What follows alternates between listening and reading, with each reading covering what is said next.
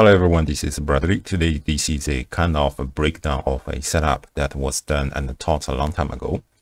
The file is free to download from the description so that we can take a look together. Presets used in this file are also free from the link in the description.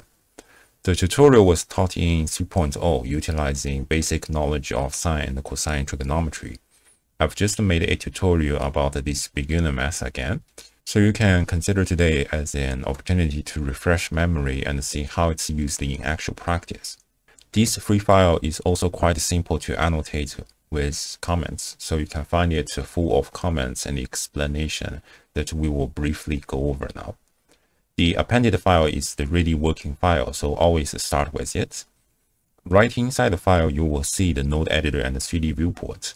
Information is important, but you can read that in your free time. If you play the animation, you see how it looks cool, but we need to look into a bit more detail about how it's being built. In fact, if you check the title of the node tree, it's not just a single one tree. You have another tree showing this specific knitting pattern made by the sine trigonometry.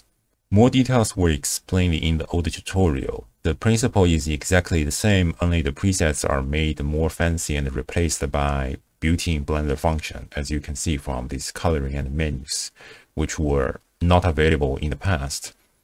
Here, I can only say that the reason it works is because the sine function is basically a function going up and down. Then it can also go left and right, front and back at the same time. And therefore, the pattern interlaces together.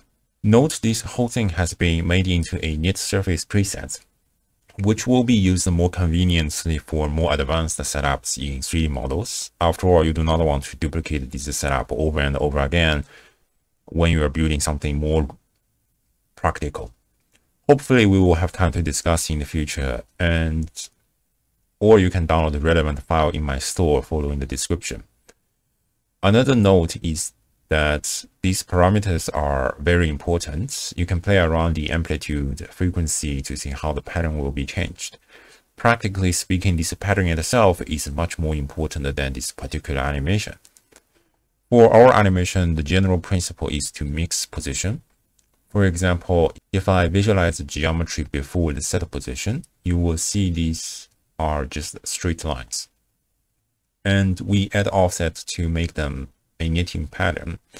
Technically, you can remove these offsets by vector mass scale to 0. But in this setup, I will use mixed vector instead, so that I can set a start and end and mix with a single float value to control it. In the past, this was a preset because in old Blender, we could only mix RGB and it was not very clear about the values on each axis. Therefore, let's go to our animation node tree. You can see that we start with a similar setup instancing straight lines, and we have a trigonometry for the patterns, and they are linking to multiple mixed vectors and animations, finally leading to the set position. Let's break down each important component by disabling other linkages and controlling the factor manually. The position is attached to a multiplier for a single straight line. So the position mixer is responsible for a single line to spread out for multiple ones. The second mix is the same as what we just discussed. Let's enable the link and mute the other two vector mass. And oops, I just found that I have scales and mix at the same time. This is a mistake because they are doing the same function. Here you can just remove the scale and the result is similar. As we know how these mix functions, let's look at the factor we are using. Directional Falloff is a critical concept in motion graphics. I will try to talk about it separately in more detail. But as you may see from the animation and its name, it's essentially a linear gradient from one side to the other, which is really suitable to expand this animation. I added some noise texture for each spline. This capture nowadays could be done with evaluate on domain. Also, this capture may be put in a different position to make the entire node tree more performant. But I would rather leave out these tiny optimizations because they are working and the performance is still so good that it does not require optimization. There are two noises being added in the offsets. One noise is the general offset to the entire pattern.